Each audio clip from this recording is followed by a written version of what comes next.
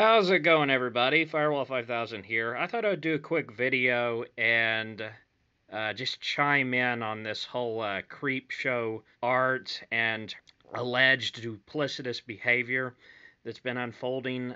For those of you that don't know, Creepshow art is, I guess you'd say, a professional expose artist, and a couple of her videos were recommended to me, I guess, during the early stages of the COVID pandemic.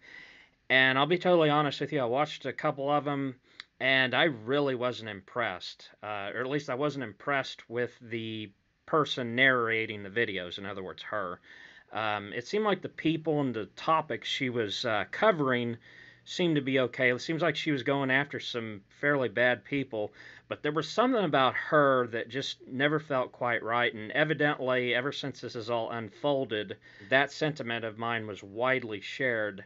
Anyways, there's some people I still see on Twitter and on YouTube comments that don't seem to fully understand quite how they were all able to tie this and trace all this duplicitous behavior to her.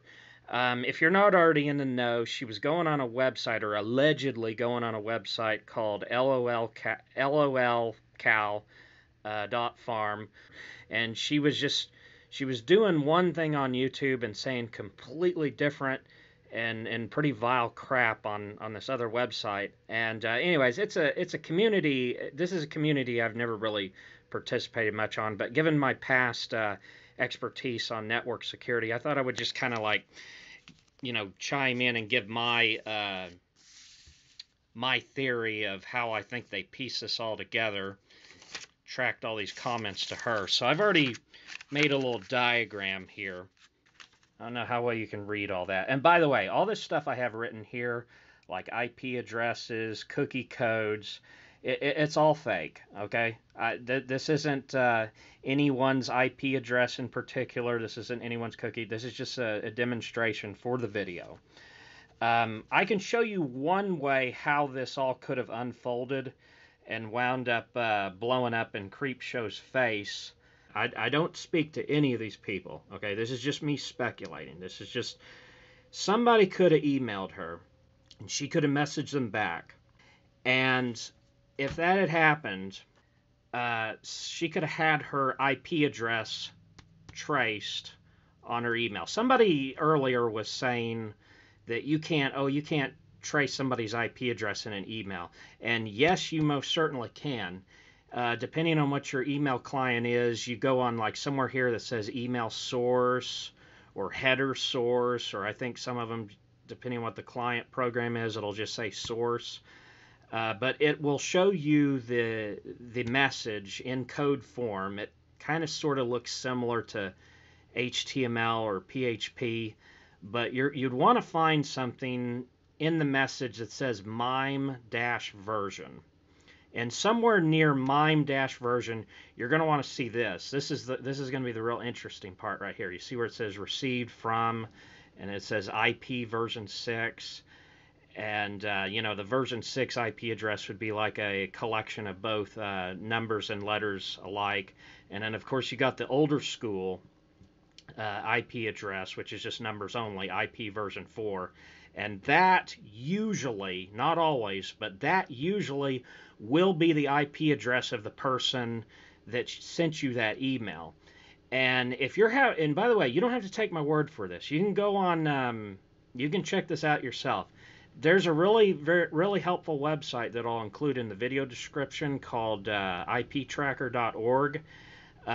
If you're having a hard time finding that individual's IP address, you can copy the email message in code form, and what it'll essentially do is it'll cut out all the irrelevant information, and it'll basically zero in on the sender's IP address.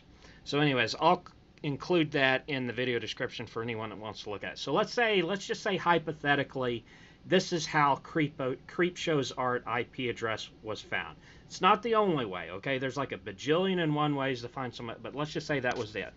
And let's say the admins at this website find out, oh, we've seen this IP address before, and they've posted all these nasty comments. okay? And it's coming from Portland, Oregon, population 655,000. And let's say that that's the, again, this is all fake. It's not real IP address, not real cookie code. But let's just say that's the cookie that Creepshow's on. And then they go and they trace it further back. Same cookie code, different IP address, but same cookie code, except this IP address is coming from Los Angeles, population of 4 million, okay? And let's just say, to make things more interesting, they've confirmed that during the timestamps that these comments were posted on, let's just say that, yeah, she was living in LA at the time. And then to make it really interesting, we trace this cookie code to, again, completely different IP address, but same cookie code. And let's say we trace it, let's just trace it to here. This is an actual town, by the way. This is Alcova, Wyoming. And no, it's not her hometown, but let's just say for the sake of argument, this is Creepshow's hometown. This is where she was born and raised. Now, that would be a hell of a coincidence, now wouldn't it, that a cookie code would be traced back over 2-3 years to her hometown with a population of only 76. You see how this all just kind of like all ties together, all ties together here. Again, I'm not saying that this is exactly how the way they investigated and tied this all up to her, but if this is how they did it, then I would say the case against her is awfully damning. So anyways, I'm a little over 6-7 minutes into this. I'm going to go ahead and wrap this up. But I hope that clarified anyone that's still having trouble figuring this out. So anyways, I'll talk to you later. Bye.